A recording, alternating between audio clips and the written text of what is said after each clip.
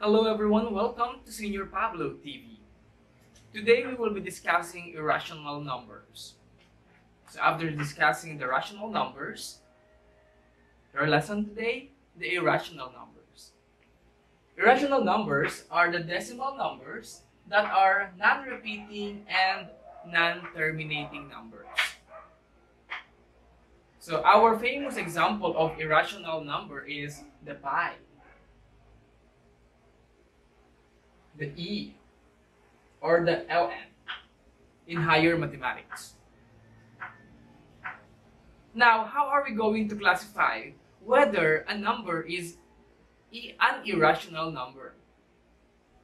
So we have these what we call perfect square numbers.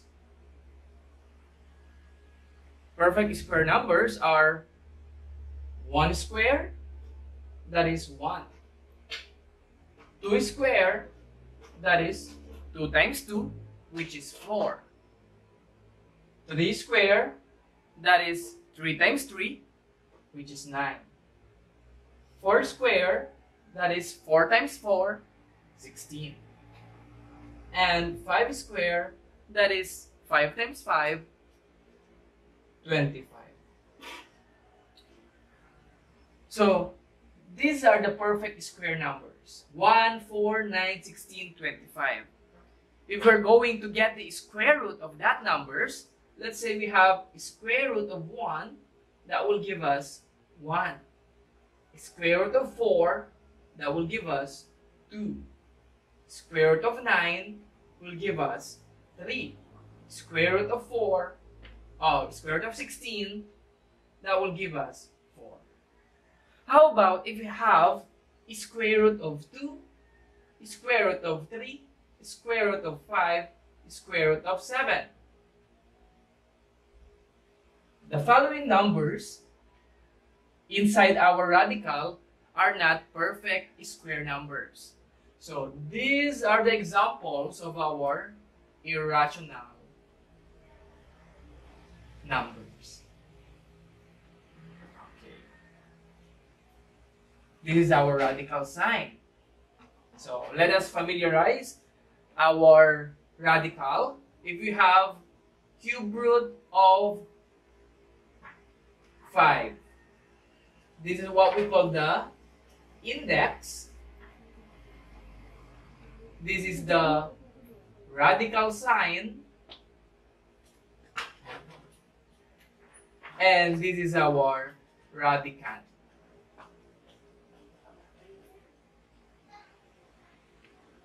So those are irrational numbers. Now, how are we going to locate irrational numbers in our number line? So let's say this is our number line.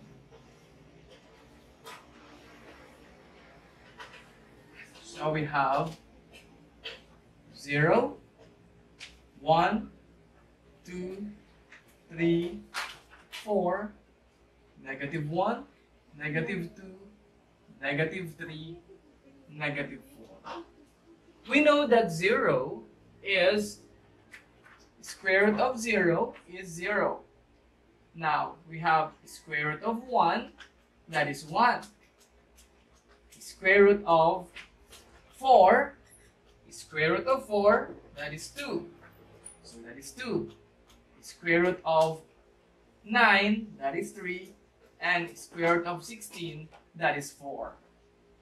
How are we going to locate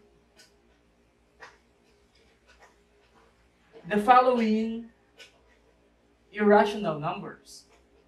Let's say square root of 10, square root of 5, square root of 15. Okay, those A, B, and C. Let us locate using our number line. Square root of 10, which is greater, square root of 9 or square root of 10? Of course, square root of 10. That means square root of 10 is located on the right side of square root of 9. So maybe it's here. This is our square root of 10. Next, square root of 5. Square root of 5 is higher than square root of 4. That means on the right side of 2. So, let's say here, this is square root of 5. And square root of 15. 15 is before square root of 16. So on the left side of 4.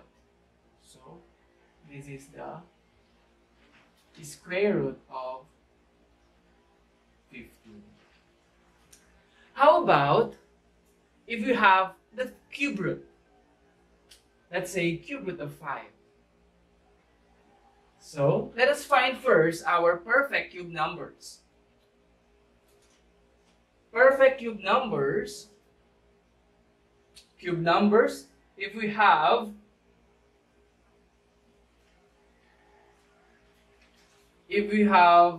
one cube, that is 1 times 1 times 1. If we have 2 cube, that is 2 times 2 times 2. If you have 3 cube, that is 3 times 3 times 3, 27. If you have 4 cube, that is 4 times 4 times 4, 64.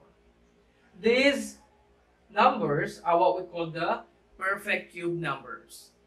If we're going to get the cube root of 1, that will give us 1. Cube root of 8, that will give us 2. Cube root of 27, that will give us 3. And cube root of 64, that will give us 4. And so on. So if we're going to get cube root of 2, 2 is not a perfect cube. Therefore, cube root of 2 is an irrational number. Cube root of 5, 5 is not a perfect cube. Therefore, cube root of 5 is not cube root of 5 is an irrational number. Now, how are we going to locate in our number line? Let's say our number line, so we have 0, 1, 2, and 3. We know that cube root of 1 is 1. Cube root of 8 is 2. And cube root of 27 is 3. Let us locate cube root of 10. Cube root of 10, that is on the right side of cube root of 8. So let's see. This is the cube root of 10. Let's say, let us find cube root of 9. 9 is on the right side of cube root of 8. So let's see here. So those are the irrational numbers and on how we locate in our number line.